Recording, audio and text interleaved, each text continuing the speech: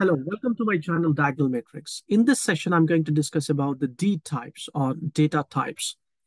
When you're working with large volume of data sets in data engineering, especially in PySpark, you need to understand the data types of every column, whether it is a string, integer, Boolean, double.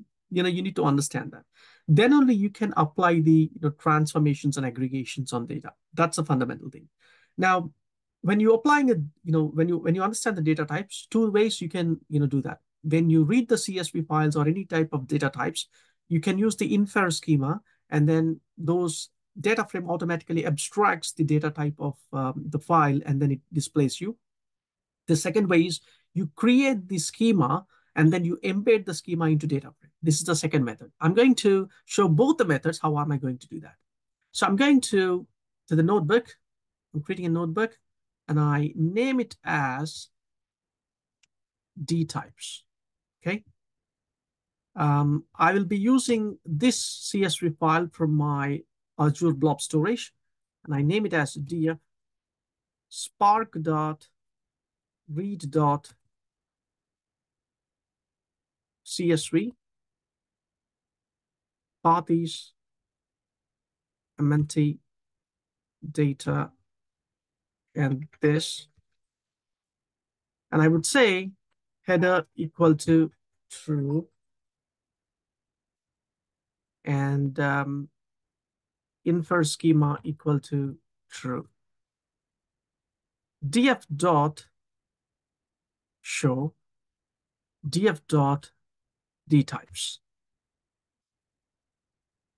Now, the Spark is going to show two things. One is your data frame, which you read from your CSV file, and that shows. The second thing is dtype, data types, right? If you see employee ID column is of integer type, employee name, gender or string type, salary is integer type, and the department is string type. So this is the way you can do it. Let's imagine I'm going to remove this info schema. Then what will happen? Everything is considered as string, right? So that's the way I say infer schema is true is very much required. Now it's automatically abstract the data types. Now, you know what? In real time, actually, we don't use this method. Instead, what we do is we define the schema and then we embed the schema into the data that you read. The way we do that is this. From PySpark.sql.types, and then import, I would say everything.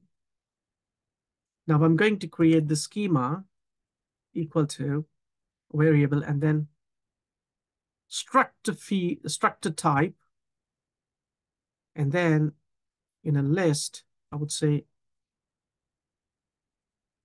struct field.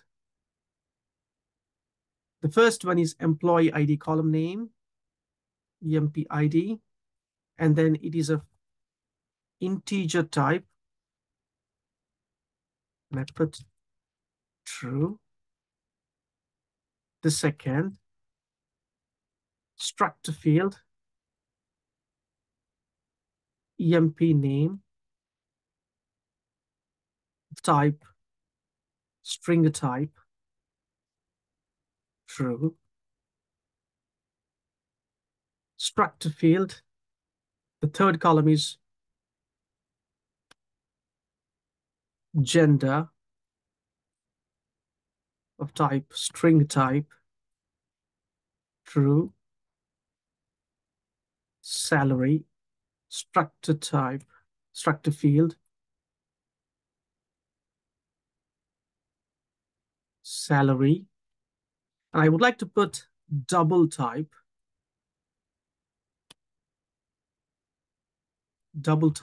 I don't want to say integer, it's a double, and true. And finally, struct field is a department. I put as DPT, string type, true. This is the schema. Now I'm going to read a CSV file, empdf equal to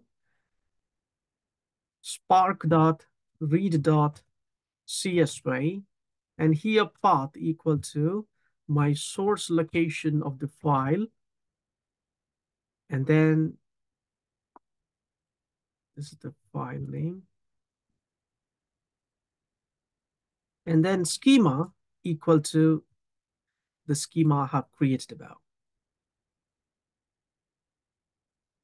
empdf dot show empdf dot dTypes. Let's say how it's going to happen. Right. The data frame got created. And if you observe here, the data types is salary of double, right? Because I have embedded the data type as double. But if you look at the previous data frame inferring a schema, salary taken as an integer. This is how you embed the schema into your data that you read. So this is the way how you do it at real time. Thank you very much. I hope you enjoyed this.